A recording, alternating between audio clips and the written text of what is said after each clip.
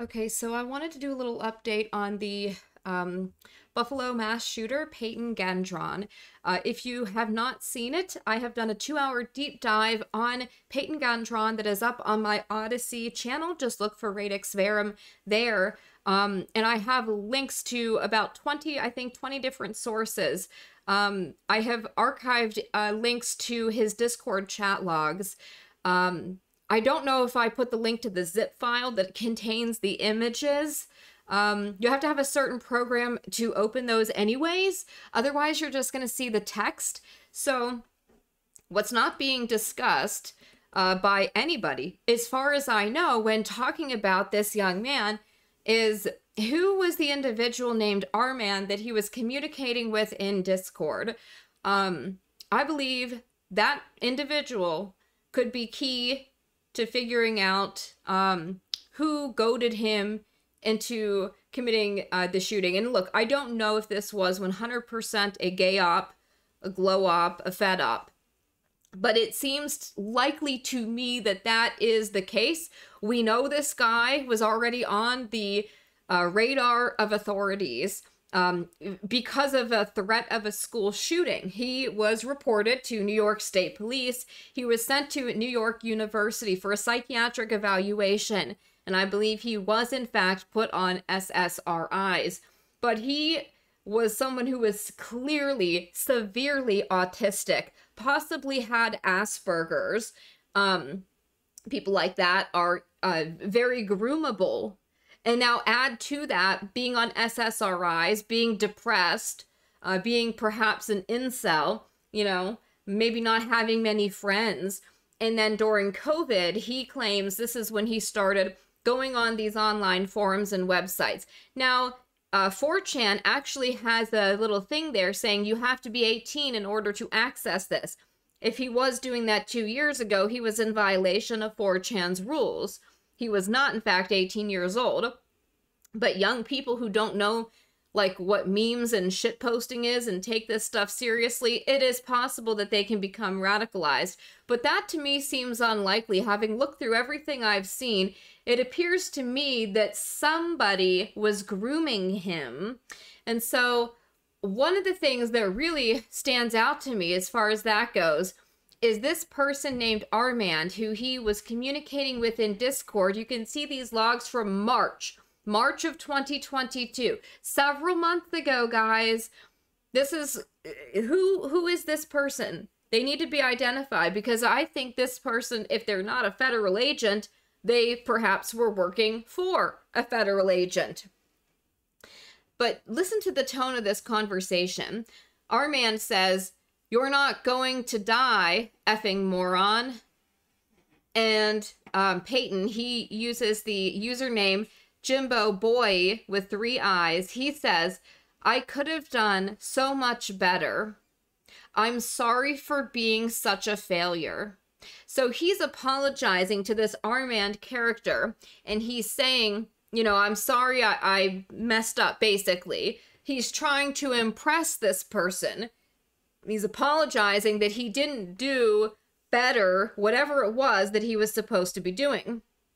He says, "A few days before the attack, I was at State Lands and my gun wasn't working. And I had this huge urge to just end it all and kill myself. I just don't want to deal with all the struggles anymore. But I decided I might as well live one more day and walked back down to my car." First of all, what attack was he talking about? And he's telling this guy he had his gun with him, but it wasn't working. So was this a shooting that was supposed to take place a couple months ago in March, but the gun wasn't working and malfunctioned or something? And because he wasn't able to carry out the attack, he comes and tells his FBI handler, "Look, I'm sorry, you know, I messed up, and because I'm so upset that I disappointed you, I wanted to kill myself."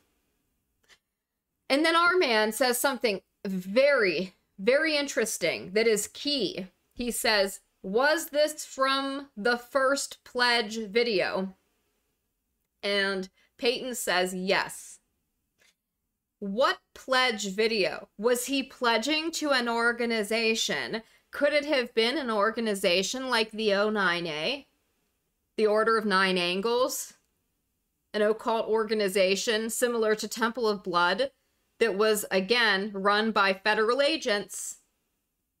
We know that now. Martinet Press, Joshua Caleb Sutter, they were being paid by the FBI to publish and print neo-Nazi occult propaganda in books like Iron Gates.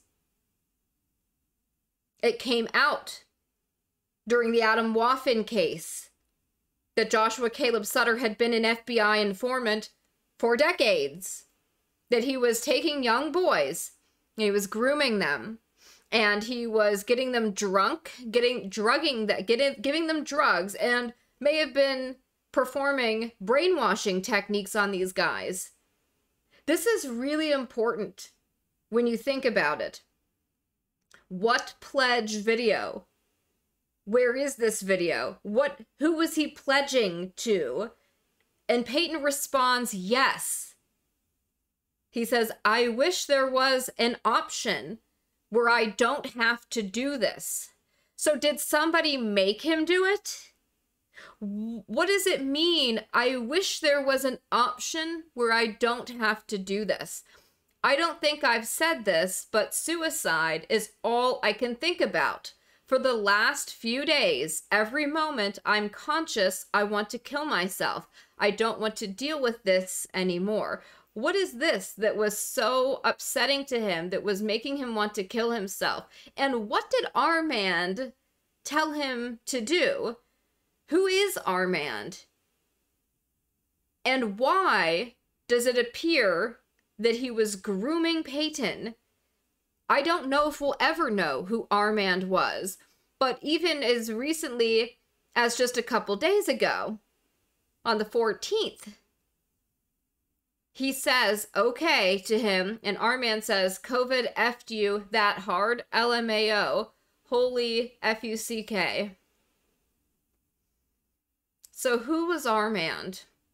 You know, I see a lot of people online talking about, oh, the dangers of people being radicalized on meme websites, places like 4chan or 8chan, oh, blah, blah, blah, and saying that we need more censorship and more crackdown. So you want to push these people further into fringe areas of the internet where you're not able to monitor them, or where it's harder to monitor them and be alerted if they're doing something. The red flag thing, now they're pushing for red flag laws. They use these tragedies for political agendas. You know? How would that have prevented anything? It's very strange the way that this whole thing has gone down, and the lack of people talking about who was grooming this kid. He was a kid. He was 18 years old. Who was grooming him in Discord? The entire thing looks very sloppily put together. There are literal copy pasta from the Christchurch Shooters Manifesto. So a lot of it just came from that. Like, it seems to me that this was hastily put together, and we need to know who this guy Armand is that Payton was communicating with. We need to know if that person was working for the federal government. Now, I think there is a reason to suspect this. When people say, oh, you're crazy, that's a conspiracy theory for asking these kinds of questions, well, all you have to do is point to the Michigan Whitmer kidnapping plot that had 12 FBI informants, at least 2 undercover agents, and they ran the plot from start to finish. Even a jury found that to be what happened, FBI entrapment. And they let Brandon Caserta and Daniel Harris off. They acquitted them. They basically agreed with their defense attorneys that they had been entrapped by the FBI. Okay, we know this happens. If you watch my 2-hour deep dive on Payton Gendron, I've got several articles in there documenting FBI entrapment and overreach and corruption into creating these sorts of events that they can later, you know, foil or use to justify their own budgets. They did this in the wake of 9/11 to the Muslim community. We all know that. But when you try to say, well, that's what they're doing to these young men that the left claims as white supremacists under every rock, then they get angry. You're not allowed to say that the FBI entraps people and sets them up. Oh no, we're not allowed to talk about that when it comes to so-called right-wing violent extremism. So it's just ridiculous. The double standards, the lack of curiosity and interest in finding out what actually happened, the rush to judgment and condemnations by these people, collective guilt, collective punishment, calls to censor, shut down platforms, take away people's civil liberties. That's something that really needs to be thought about and considered, the consequences of these actions, because I don't think it's helpful at all. I think it's, in fact, this push in recent years, this crackdown that has sparked a backlash from people who are upset and have had enough of the constant attacks on them. You know, you can go on to any social media site and you can attack white people all day long. You can call for their deaths. You can call for their extermination and their genocide. You can collectively smear an entire race of people, if you want to call it that. But you can't do it with any other group because they have special protected status. So if whites in the majority are treated that way while they're a majority in their own countries, their own homelands in the West, how are they going to be treated when they become a minority? That is a valid question to ask if you are familiar with what happened in Rhodesia, for example, what's happening in South Africa now. And I think it's these things that are causing people to have concerns, shall we say.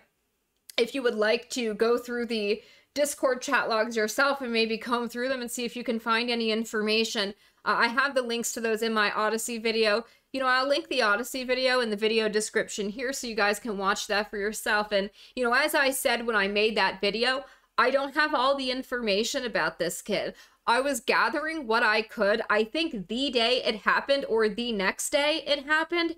And I was gathering that and trying to archive it all before it disappears because this information tends to be scrubbed. So if I did get something wrong or if I missed something, I say that in the video to just let me know and I will continue to provide updates on this. So if anybody has any information that I missed, please let me know. If you notice that I got something wrong, also let me know. A question, you know, something should also be said about the furry thing. This kid was a furry. He was looking at furry stuff before he went in and committed the atrocity, the mass shooting. So that's kind of strange also, just saying. Yeah. But anyways, we need to find out who Armand is and what this person knows, if they are in fact working for the federal government. And if you guys can, see if you can find more chat logs between Payton and Armand. Very, very, very important. Okay, if you have not subscribed to my channel already, please make sure you do so. Please hit the like button, share this video. It really helps spread the channel. We're obviously going to be automatically demonetized and buried by the algorithm because of the things that I talk about in my lack of PC you know, nonsense. I refuse to deal with that. I'm just going to say it as it is. And because of that, they're not going to allow my channel to really grow. So I would appreciate if you guys would share this video and ask the question when you share it. Who is Armand? Who was grooming Payton Gendron in Discord? Was this person a federal agent? We need to identify this man. Who was Armand in Discord? That is the question. That is the $1 million question.